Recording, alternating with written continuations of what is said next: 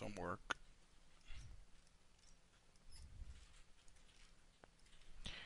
And again, this is not the most necessary thing in this particular case, but it is part of what we do. No?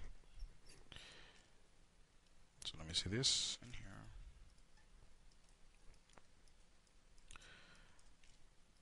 But to tell the truth, this can become really annoying, especially when you have to work in big models. And actually, look at this.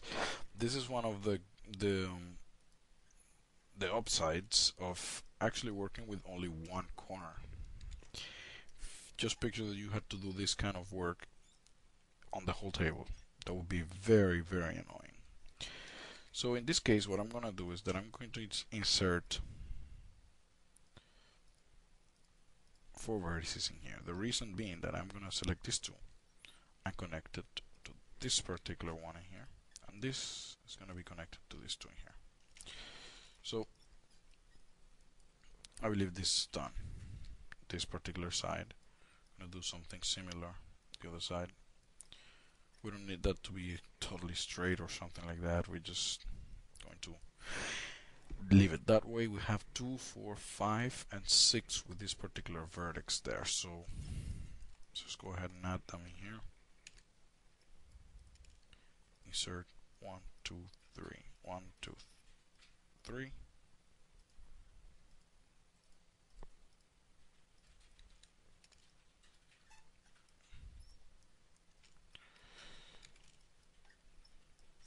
Let me see that I'm not selecting more vertices than I actually want to. So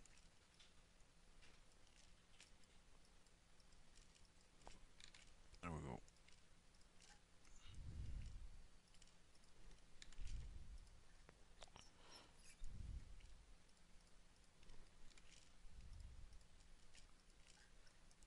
And I believe we're almost done in here. You can actually just simply connect them to the corners, but I usually like to have quads instead of tries, so that's why I just simply created the extra vertices in here. And in this particular case, I'm not minding about this particular polygon there, because as I mentioned, I'm gonna get rid of it later on because we don't need it. So let me make sure that it is constrained to edges, and let's just go ahead and move them up in here. And again, I don't need any straight lines in here, so I'm just gonna simply leave them that way. So there you go. Or quick. So we have a fairly clean mesh in here, so let me see that. This is actually a quad. So in general, I believe that is enough for cleaning something that didn't need to be cleaned, but it doesn't matter. At this point, it is something that we already did it. And now let's delete these faces, because the particular faces are going to be connecting with the other part of the symmetry. So we're not going to be seeing those, and we don't need them. So there you go. We have a basic shape for our table, and it is completely cleaned. Well, fairly cleaned. What we're gonna do, let me turn off the symmetries again, and actually, you know what? I believe I went a little bit ahead of myself there, because I wanted to do something else in here. I want to select, let me go to the edit poly, select these two particular polygons, and in this case, let me just go ahead and go out for a second, hide the blueprints, and go back into the edit poly, select these two and these two, and inset them a little bit. So let's just select an inset amount of, let me see, I believe 1 is okay, maybe. I said 1 on both sides. Actually, apply a bridge right there. I believe I have to apply that up. Let me see that. Yeah, I knew it. I didn't apply the inset. So inset, one apply, bridge, and then let me see that. Bridge now. Okay. And now in here, we're gonna do the same procedure. I'm gonna select this, insert it, and actually let me go ahead and insert it a little bit more. Let me see that. Just a little bit more. Yeah, exactly. So apply and then bridge it up, and we have okay now. And now we can happily delete the not needed polygons that are around here. I selected around here. Let me see something. Yep.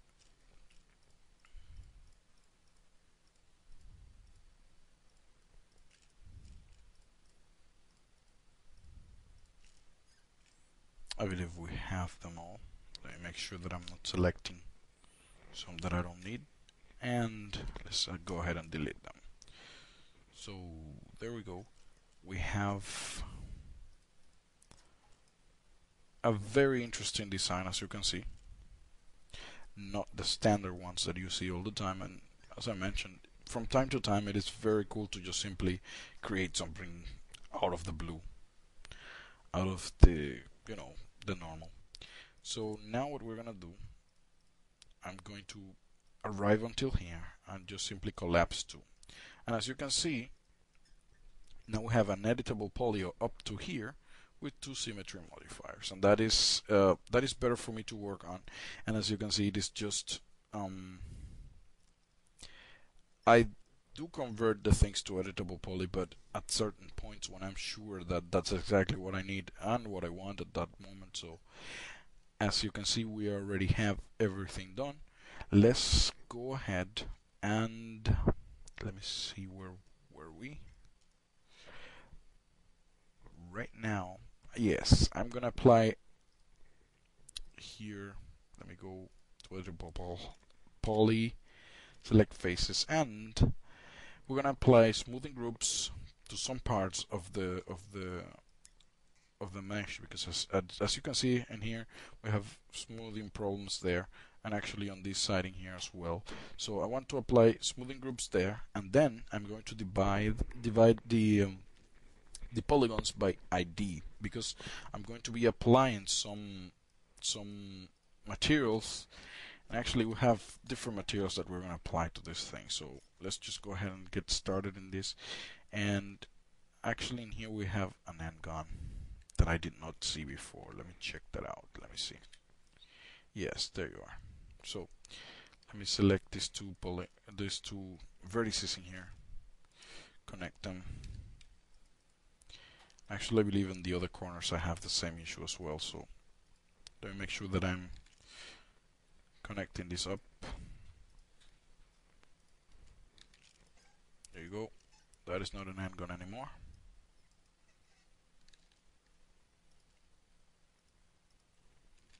Connect that up.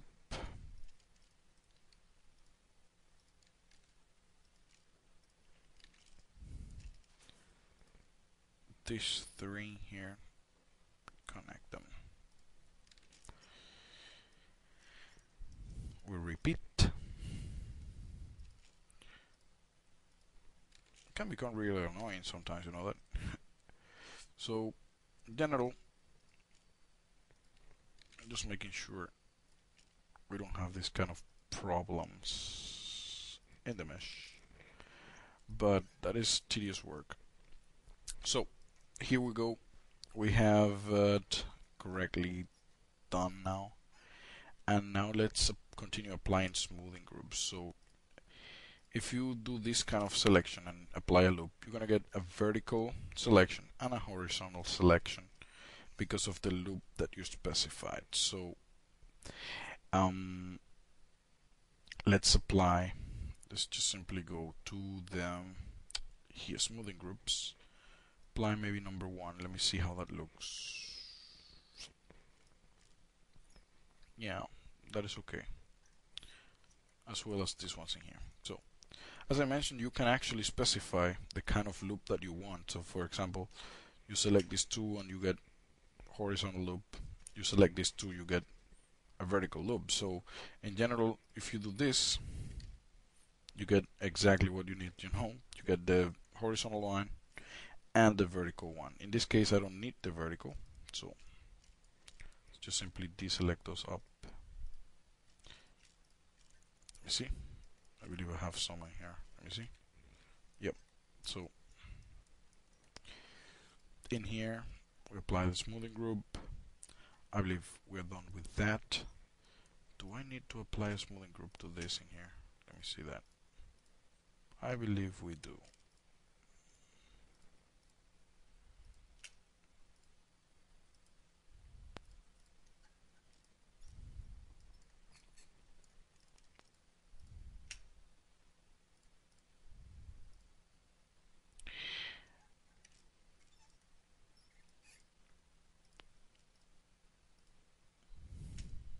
Very good. So here we're going to do the same.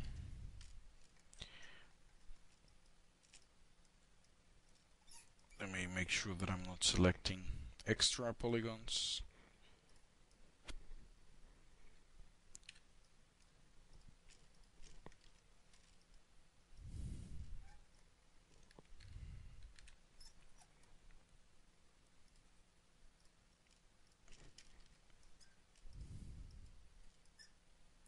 Actually, yes. Let me see something. Yeah, I do want this in number 1. Yep. So basically, we're actually smoothing everything out here. I thought that they were on number 1 already.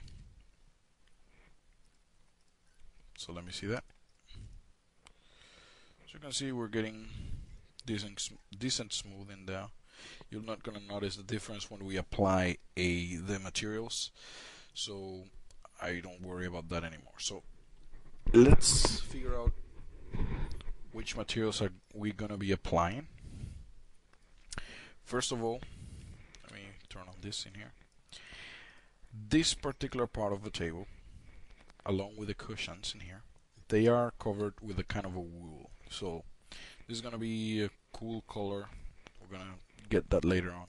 In here, this part, it is kind of a rubber. It is black with kind of shininess, and I will want to make kind of a border. So I'm going to get out of the norm. I'm going to apply like a black border outside. You know, not only on the pockets, but also here on the outside. It's going to be kind of black with kind of shininess on it. And the other part is going to be wood. So wood, let me see something. Any problems? No, I don't see any problems. So wood, rubber, wool. I believe that covers mainly how this thing is gonna end up. So with that, what I'm gonna do is that I'm gonna divide this in 3. Number 1 is gonna be the wood, because it's the biggest part, like the outside and stuff. This part in here, and actually I had to do this before I actually divided all of this and stuff, because now we have to make a lot of selections, stuff like that. Let me see that. Yeah, so this in here, all of this actually,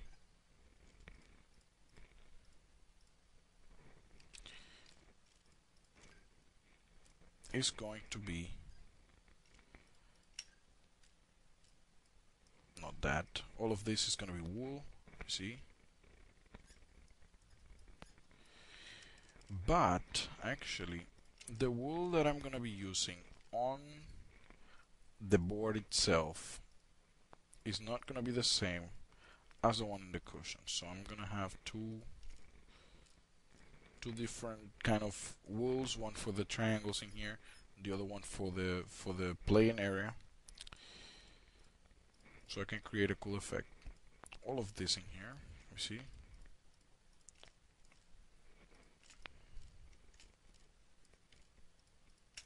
is going to have, let me verify that I'm making the selection that I think I am doing.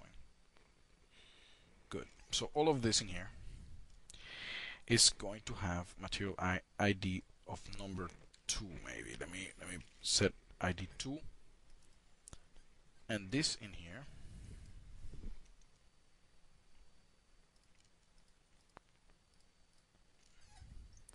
let me just simply make a selection like this and then deselect what I don't need. I'm not sure why, but usually that is better. Instead of actually selecting what you want, you select everything else and then deselect what you don't want.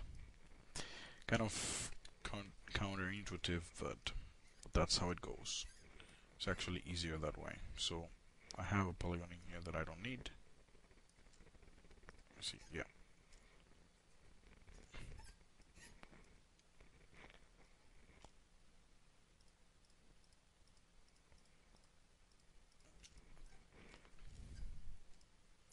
Let me again make sure that I'm selecting what I need, and do again this weird selection in here. Deselect everything else.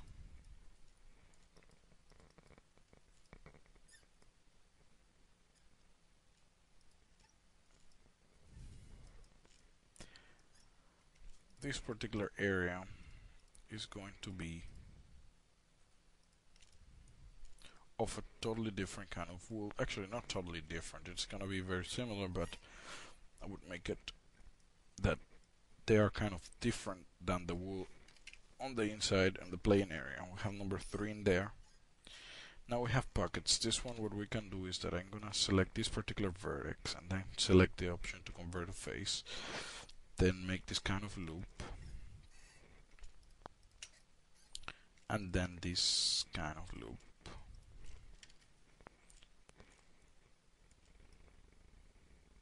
Let me see.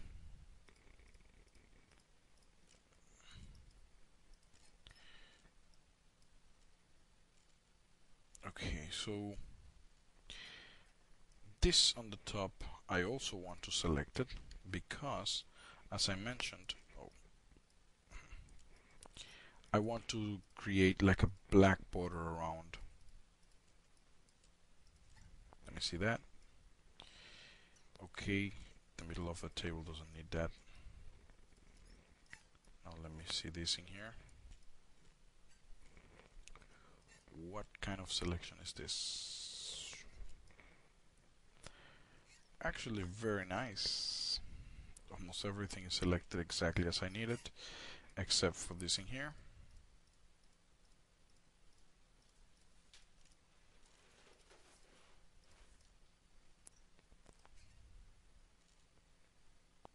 Let me see that. Yes, I want to create that one as well. So we have this kind of border around and inside, which is gonna be black. I'm gonna put it in number 4 now. Right clicking here and go to material IDs. Put number 4 in there for the rubber. And let me add in here. Where's the center? Here. Convert to face. This one also goes to the number 4. Good. So I believe we have our basic setup for that. And let me just simply go ahead and open the material editor and create a multi-sub object material. So hit apply.